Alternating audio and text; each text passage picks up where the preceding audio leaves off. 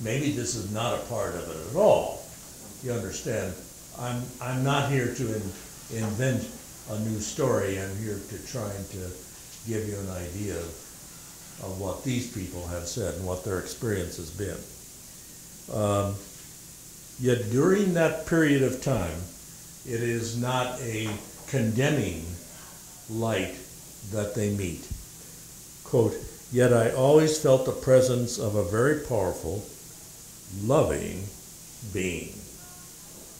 So whatever was going on was felt in that way. The other thing that happens during the life review, apparently, is that you can feel how others felt. If you somehow have hurt them, you feel that hurt. Now you understand what it is that you did. Okay. There is also coming back.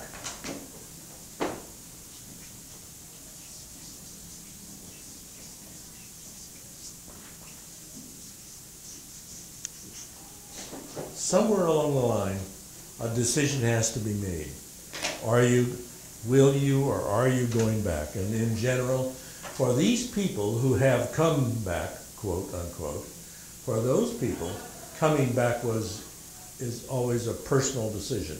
Maybe ultimately, maybe the ones who don't come back made the decision to go the other direction.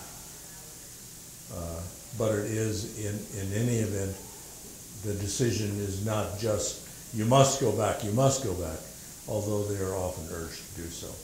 And the most frequent reason for going back is something like, well, I've got 3 kids to raise. Well, my wife has got an alcoholic problem, and if I don't go back, I don't know if she's going to get through it. Or something like that. There is some purpose, some cause, some reason for going back. Well, I did have the experience on coming back. A story was told to me when my sister heard I was going to be doing stuff like this. She said, "You need to know the story about Reverend so-and-so." Now, we all knew Reverend so-and-so from back in the days when we were growing up. And Reverend so-and-so had a cardiac problem, went to the hospital, and, quote, had a coma. Something happened and he was resuscitated. And when he came back, he was mad as a wet hen. He said, "Why did you do that? I was in a wonderful place and you tore me away from that to come back to this messy world. This is ridiculous. And he carried on like this so that the whole hospital heard about it, knew about it, and then wrote a letter to the medical staff saying, if I should ever lapse into a situation like that, you are forbidden to try to bring me back because I certainly don't want that to happen. So his coming back, I don't know what happened back there. He must have thought that he had done everything in life that he needed to do, and somehow this was all a mistake. But that's just when you were saying these people chose to do this. They chose to do that. Well, he probably except did that too. with resuscitation, they didn't choose to. Somebody else did the resuscitating. I think generally the medical profession does its absolute best to keep you alive. And, and if there is heart surgery, I understand they just literally put you hook onto a machine and the heart stops, and then they start it up again, and, so that's out of your control. You're right again. Yeah. That's it. I just thought that's... Somewhere around that is a border, a limit, beyond which these individuals do not go. They come to that limit or that border, and then okay, Now I've got to make a decision, and maybe that's what forces it. And in that respect, I have to tell a story about my dad, if you don't mind. This is a storytelling time, after all. When there was a time when he had surgery, he had to come to recuperate with us, and while he was there, he said, "Listen, I have to tell you this story. What happened, what, Dad? What was it? What was going on?"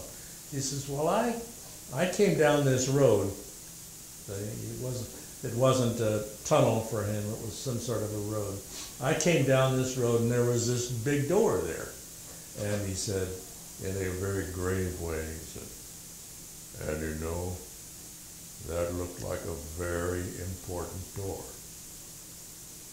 And on the door, in some fashion, was written, or he believed was said, "You may enter here." And he thought, the emphasis was on may. It looks like I can go or not go. And then he got to thinking about it, and by that time my mother had passed away. This is now 2 or 3 years later.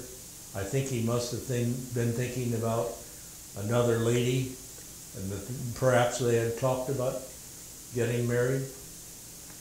And so he said, "I think I should go back and see what my responsibility is to this lady." He did go back. They did get married and lived together for 16 years until he died in his 90s. So somewhere along the line, he had found also a border or a limit. I'd like to suggest, Yes. and you can cut this out, that once again,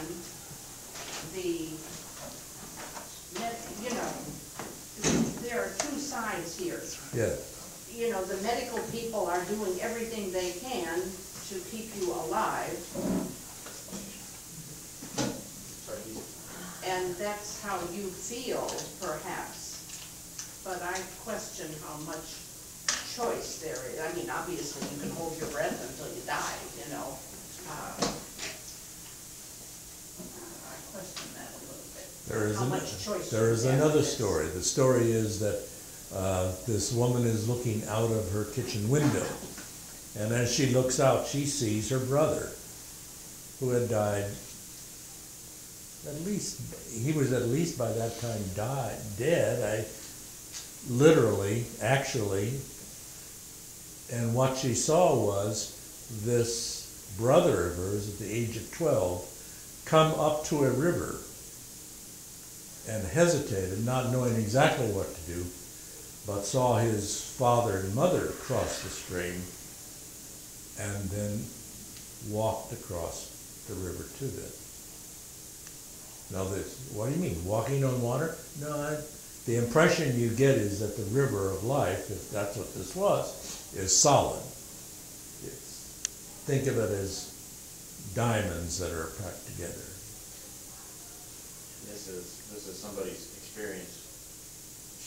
This is a woman's experience. What she thinks she saw, near-death experience, or just a regular? No. This was it was a kind of a vision. I guess I'm trying to illustrate or demonstrate what a border or limit might be, and it might be, one of the great, some of the great stories about the Divine Comedy, for example, has a river in it.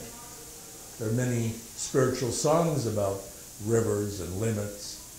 So this is not unusual to have that kind of a story told. Excuse me, now one more question on Yes. that little story.